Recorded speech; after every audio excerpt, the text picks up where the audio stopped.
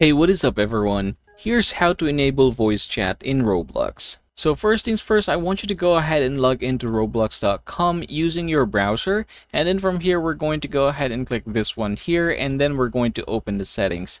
Now here in the settings, you will have to verify your account information.